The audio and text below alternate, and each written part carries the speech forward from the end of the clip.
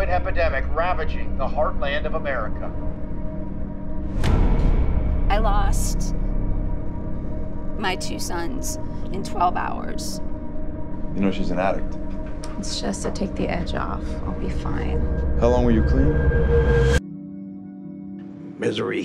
Can't get away from it. The second she was born here, she was doomed. These kids, man, they don't know like what they're doing. We'll do something, I promise. How about this? How about a volunteer drug task force? Do you know that there are kids dying? Empty the bag.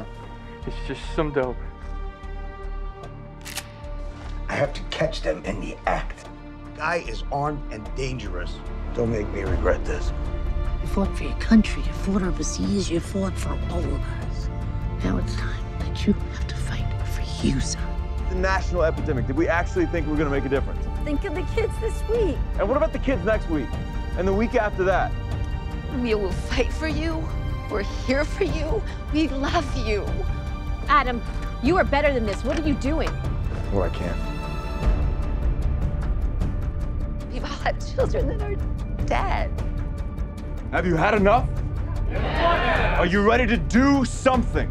By any means necessary. Adam!